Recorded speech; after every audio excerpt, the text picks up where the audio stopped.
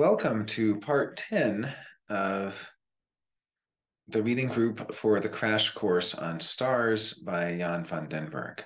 And we're going to be looking at the Behenian stars today, the Behenian fixed stars. So we've already made it to page 22 of his wonderful crash course on stars. And he has this graphic here. Let me blow it up a little bit. And this has the fixed stars along with their esoteric symbols, all of them except Algorab, which is this one at the top that's missing its title. And then Angol here is actually Algol. Pleiades is also often, rather than all of the Pleiades, is the single star Alcyone, sometimes pronounced Alcyone. Spica, Guiana, Algorab, Alcade, Regulus, Procyon, Sirius, Aldebaran, Capella, Pleiades or Alcyone, Algol, Deneb, Algedi, Vega, Antares that we looked at last time. And we looked at Aldebaran in part 8. Alphecca, Arcturus. So these are the Behenian fixed stars, and there are 15 of them, and they have these interesting symbols. In fact, I'm going to go ahead and share the Wikipedia page, which also has, it's quite nice. It'll take me just a moment.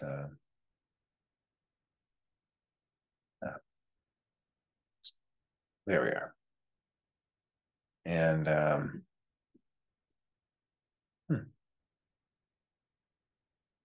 for whatever reason, it doesn't want me here. You know what I'll do is I'll just take a full screenshot.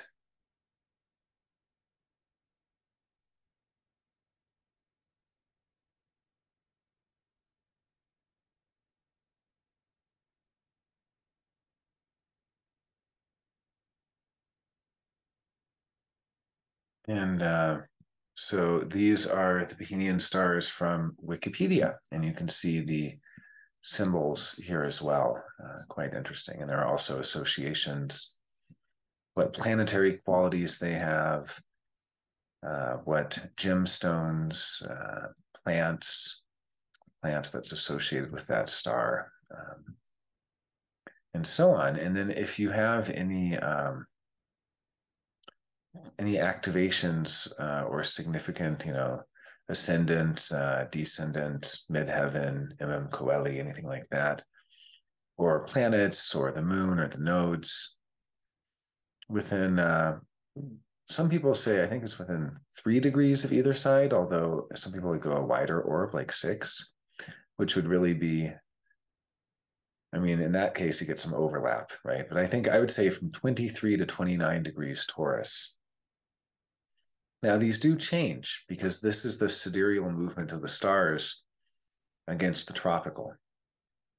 So that's why this is, as of 2020, it was at 26 degrees Taurus.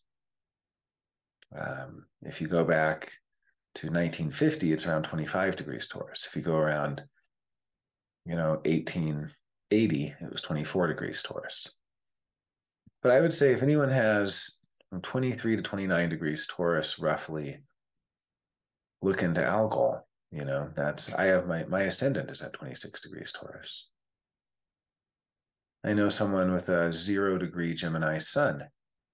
So Alcyone is going to be a strong influence for them.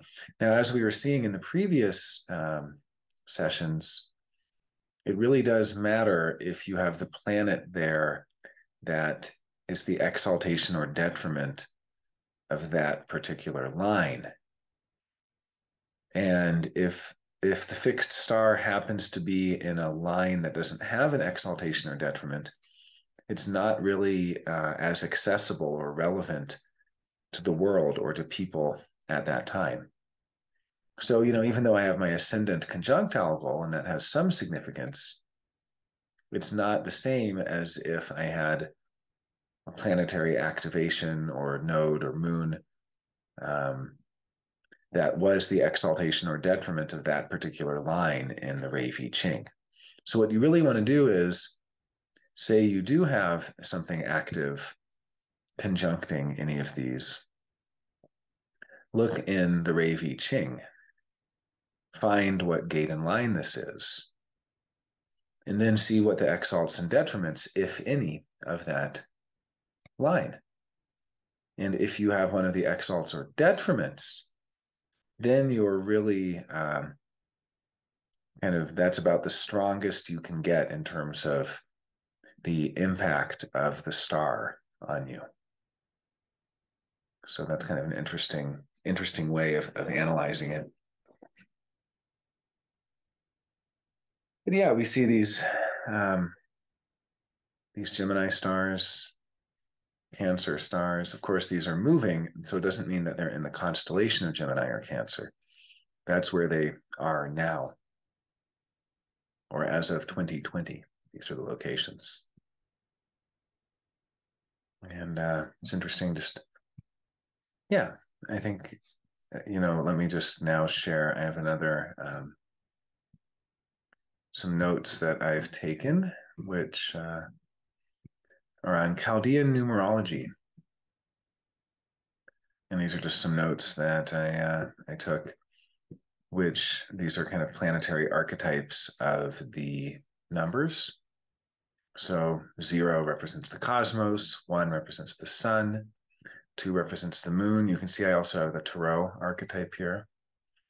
And I have what are basically the elemental properties of the numbers. But what I really wanted to point out is, you can look up algol, that's 18. A rayed moon with drops of blood falling, with a dog catching them. That's the Chaldean tablet. It's Mars with the sun and Saturn here. Or let's see, Alcyone. I guess I don't have that one, but Pleiades, I haven't filled this out, but let's look. Okay, Aldebaran should be there. The Royal Star of Aldebaran. 37, the Royal Star of the Bull. And these are some of the associations. And thank you to numerology-toolbox.com for some of this. I've kind of pieced together my notes from their website and from other sources. We have Capella, 34. And these can be kind of problematic. Sirius, not on there. But see, I think it's probably is associated with one of these numbers. I just maybe haven't added that note. But you can see that a lot of these numbers from Chaldean numerology are actually associated with the Behenian stars. Regulus is 23, the Royal Star of the Lion. I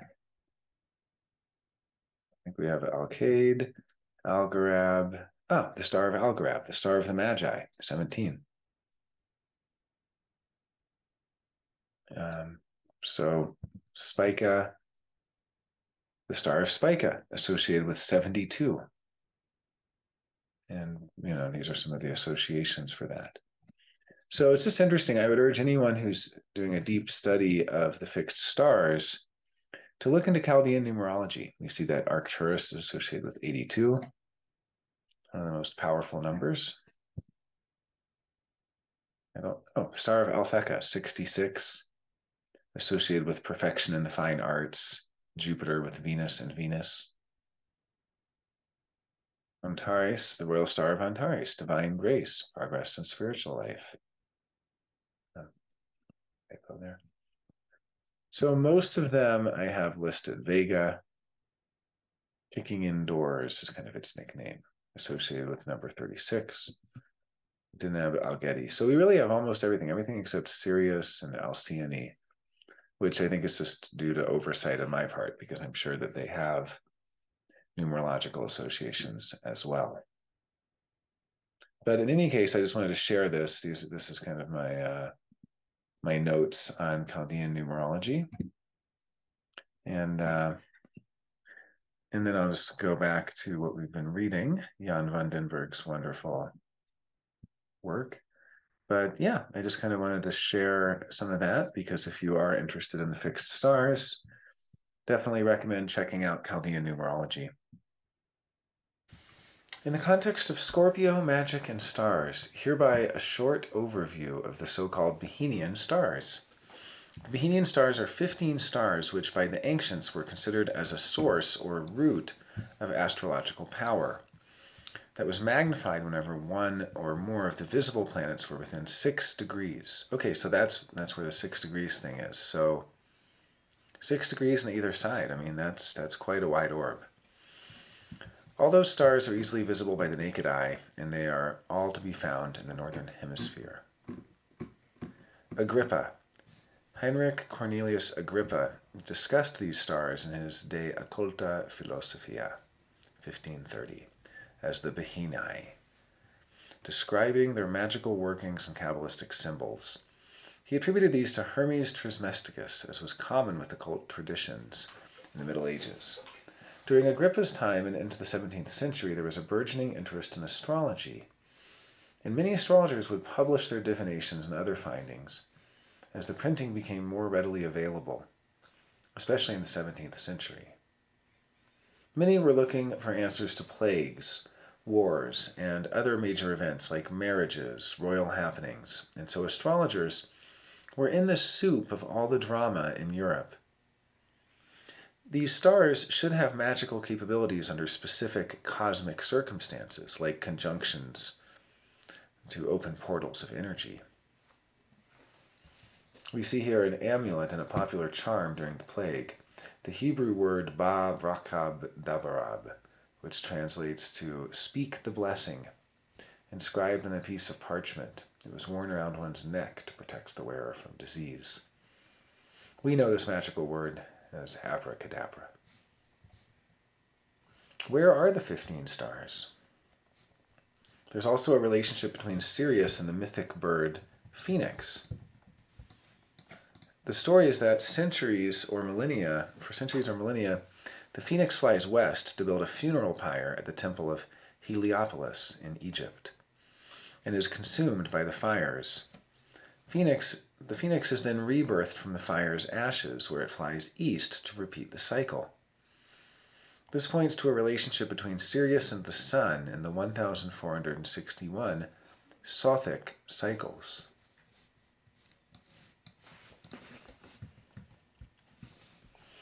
Under the best circumstances, potions were made, or magical applications like talismans. Also, certain kind of ceremonies were planned, like protection rituals.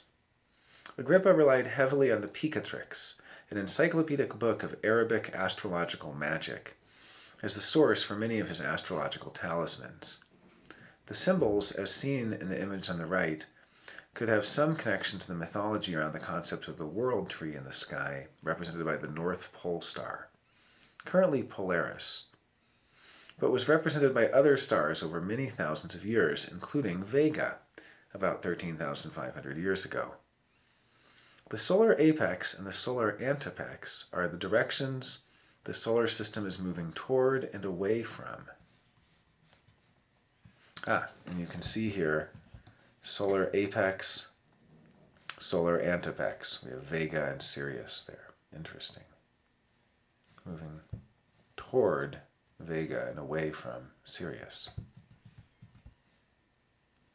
Two of the Behenian stars loosely mark the solar apex and antepex. Vega marks the general direction of the solar apex, the direction in which the sun is traveling through space. In Sirius, the dog star shows you the general direction of the solar antepex, the direction which the sun is traveling from. It's not quite clear why other bright stars like Fomalhaut, Canopus, Betelgeuse, and Rigel were left out of the group. Perhaps it relates to Ptolemy, who listed the 15 first magnitude stars, though Sir Wallace Budge suspects a possible Sumerian source. Astrologically, any major star was used only when it was relatively close to a planetary position, including the sun and moon, with a 6 degrees orb, and appeared to be very significant on the natal ascendant or medium coeli, the midheaven, MC. Hermes Trismegistus, credited with the sharing of these Behenian stars, lived and or worked in the two cradles of civilization, Mesopotamia, and the Egyptian region. Only 3 stars are more than 10 degrees south of the ecliptic, so the perception of the northern stars primarily features. In that context, it's also interesting to realize that roughly 90% of the world's population lives above the equator. These 15 root stars are said to be a toolbox of grand cosmic forces that were never designed with humanity in mind. The movie trilogy, The Lord of the Rings, is inspired by these ring talismans made by using these kind of powers. Interesting comment here. So perhaps be sure what you want. At the end, all stars and planets have their own magic and can be utilized through symbolic, psychic, spiritual, and otherwise magical purposes in our lives. The near infinite sky dome is a part of our lives, and it has been since our very distant ancestors, hundreds of thousands of years, looked upon them hundreds of thousands of years ago, and not only wondered what they were, but also from a place of seeking, finding meaning, seeing something beyond oneself. We have some associations, which I'll get to in a moment, and then we have star symbols here. According to Donald Tyson, these symbols characters occur in a 15th century manuscript called the Book of Enoch in the Bodleian Library at Oxford, and also the early 14th century British Museum manuscript, Harley 1612. The manuscripts are in Latin. In Tyson's research, there's a suspected Spanish origin. Due to all of the cross currents of transmissions from ancient Egypt and Mesopotamia, there is a potential that these Behenian symbols relate to the Gnostic, Kabbalah, and Jewish esoteric and mystical traditions. Here we see the Tree of Life. And then over here, we have some of the associations. Algol, strength, intense passion, connection with the forces of the natural world. Pleiades or Alcyone, love, greatness, luminary, desire for inner knowledge. Peace, communication with spirit. Aldebaran, high intelligence, honesty, honorable behavior, eloquent communication style, reliability, courage, and success, and so on. And you can see, so these are some of the associations that could even be added or combined with what I was showing earlier in Chaldean numerology. For instance, let me look up Capella again. The star of Capella, debilitated strength gained through business, stress, anxiety, can be lucky in wealth, but at a cost, succumbing to sensuous pleasures and an addiction to sex and alcohol. Some of the associations that I found online from websites such as Numerology Toolbox. Well, here we just have highly esteemed, public visibility, affluence, determined, and enterprising. So a little bit of a different association there. Or let's see, Procyon. That was one I did not have an association for. How about Regulus? The second of the 3 command numbers, the Royal Star of the Lion, the Royal Star of Regulus. So heart-directed, strong leadership, fame, virtuous, reputable, wealth. I mean, that one is pretty spot on. Let's try Algorab. The Star of the Magi, and here it's protection, safety, dependable, and responsible. Or let's see, Spica. Continuous income, mind devoid of doubt and filled with joy, Mars with Neptune and the moon. Protection, abundance, psychic abilities, insights, wisdom, sowing and reaping. So yeah, some similar associations to be sure. I see, these are keywords that come from KaylinCastel.com, Behenian Stars. To realize life is dualistic, so these characteristics have their opposite. Absolutely.